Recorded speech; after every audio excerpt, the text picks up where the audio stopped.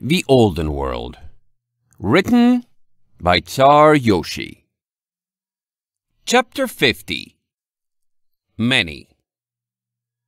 No water dripped from above as Maple strolled leisurely through the streets of Riverfall, Starlight stalking warily at her side.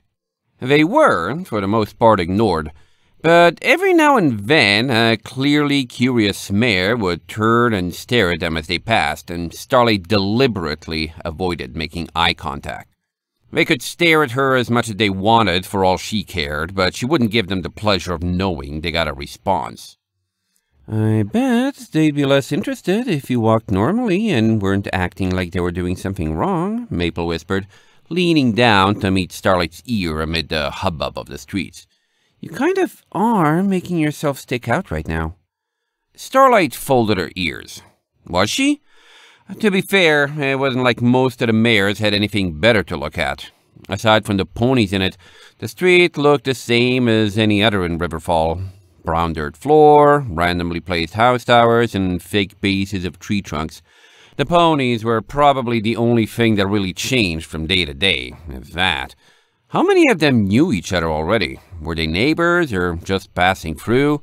Maybe being new was all it took to make her stand out. One of the nice features of the town was that there were no sudden bends, making it nearly impossible to accidentally walk into anyone.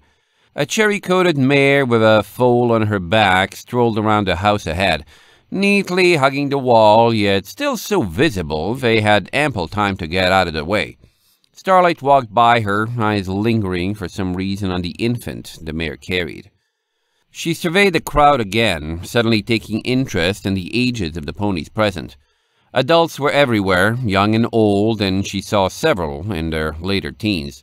There were also a surprising number of foals young enough to be carried, yet very few who looked to be near her age and none who were slightly younger. "Maple?" She prodded the mare. "Why are their ages so split?" "Because between when the boat stopped and the colts who were stuck here grew up, there were very few stallions old enough to have children in Riverfall, and almost all of them were married," Maple hummed, not taking her eyes off the path. "Now there's enough of them that foals are everywhere again. More foals have actually been born in the last 3 or 4 years than, well, in a long time. And it's probably not going to change anytime soon."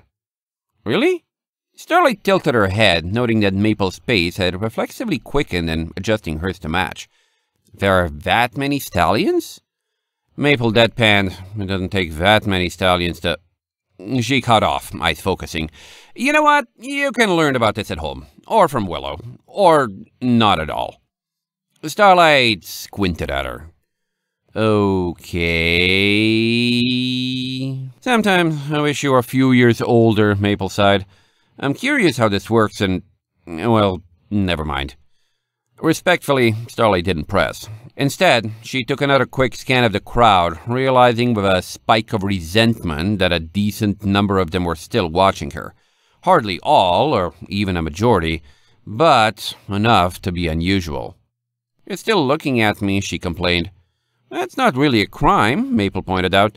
"I mean, aren't you looking at them? Besides, you just said how rare ponies your age are here, and don't forget that you are a unicorn. Maybe they're interested in you because of that, and not because of what you did at the docks.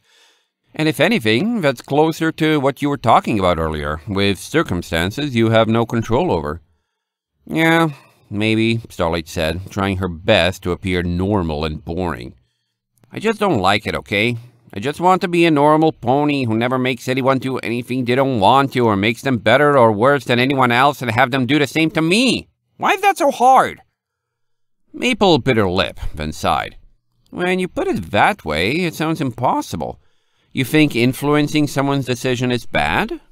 She stopped walking, rounding on the filly.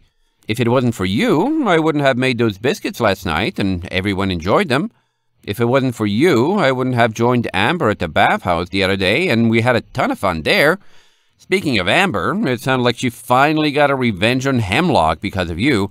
And Starlight, these are all good things that wouldn't have happened if you hadn't made them." She hung her head. I know if you hadn't come into my life, I would still be living day by day, not letting myself hope things would get better.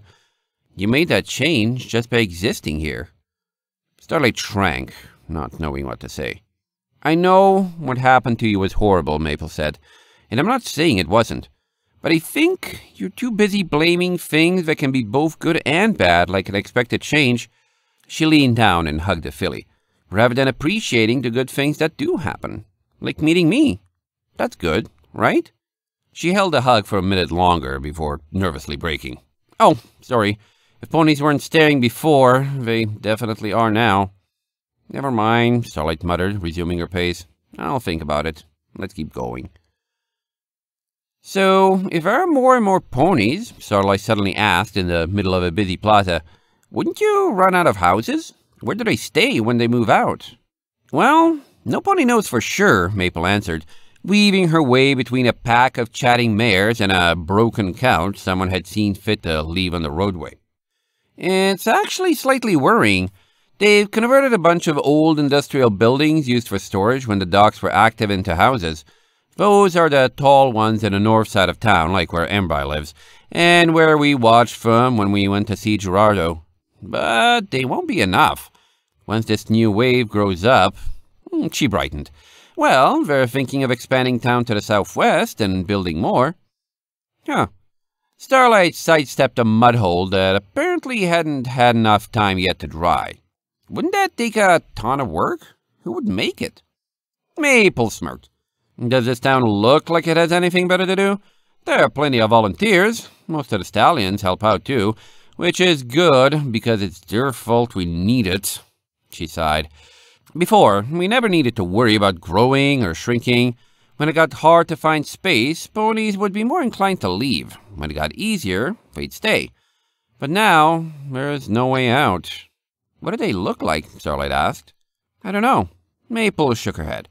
"They only started a year or so ago, and well, that's where Amber found my former husband. I haven't wanted to go there since then." "Oh." Starlight shrugged and didn't press. Together, the pair walked onward, the streets becoming still busier as they drew nearer to the heart of town. End of Chapter 50.